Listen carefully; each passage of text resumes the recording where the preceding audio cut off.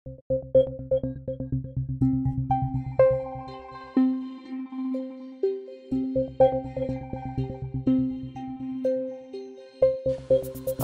this is Steve from the GI department, and I wanted to give you some information about an endoscopic ultrasound scope that we use that is used mostly for diagnostic procedures. This scope is called a radial scope. This particular one is made by Olympus, and it has some features on it that are quite unlike a regular video endoscopic scope. And the main feature is, number one, it has a ultrasound transducer at the very tip of the scope. And this particular transducer gives an image 360 degrees around. It's like, I suppose if you've seen a CT scan and it takes these slices, well, as this goes through the body, it takes ultrasound-looking slices at the same time. It also has a video camera here so we can see where we're going, and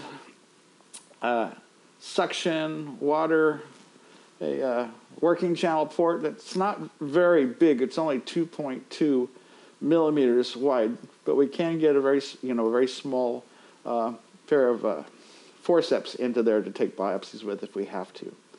But this being a diagnostic scope, it doesn't have to have a real big working channel. I have a little foam rubber boot here. After the scope is processed, high level disinfected, when it goes to the drying cabinet, this is placed, after it's dried, this is placed over the tip to produce this very delicate transducer.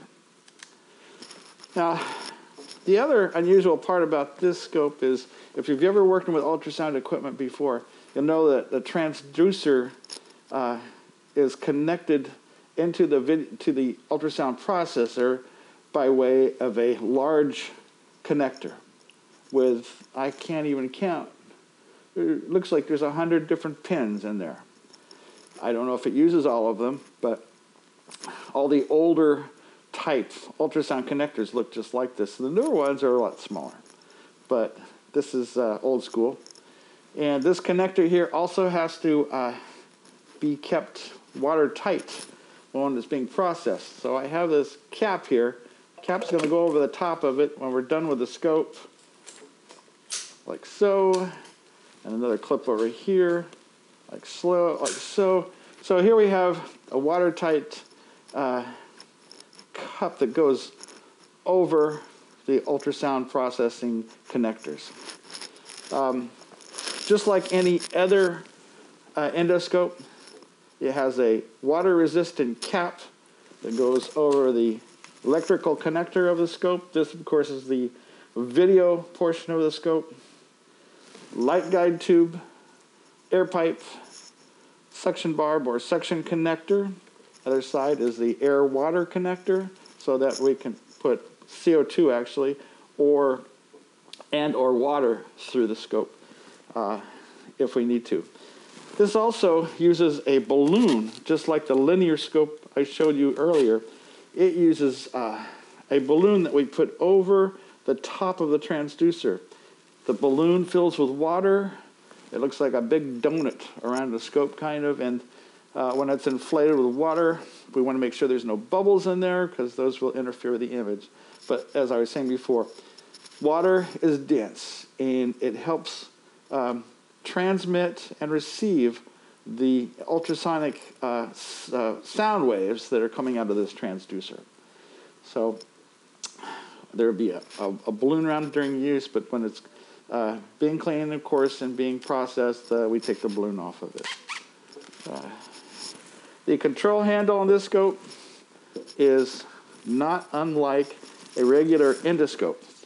It has the controls up here, the left, right, up, down, the angulation brakes right here to lock the scope in a certain position if the doctor wants to. It has, up here though, it has two different types of valves that we use in ultrasound scopes. The bottom one here is a air-water port, and it uses a different kind of valve. It's a 3-position valve. Putting your finger over the top allows CO2 to go through the scope. Pushing it down a little bit will shoot water across the lens of the video camera down here to keep the lens clean so we can see where we're going. And also, if you push it all the way down, it will eject water. So this suction cap up here is 2 ways. If you press it down halfway, it will suction fluids through the end of the scope. If you press it down all the way, it'll suction all the water out of the balloon. And the same with this. If I push this air-water connector all the way down to as far as it will go, it's going to inflate the balloon. So it also has the 4 buttons up here for for video, one for taking pictures, one for a still image, one for magnification, and one for narrowband imaging, which is something we do here. It's a special light spectrum we can use in order to spot abnormalities in the mucosa.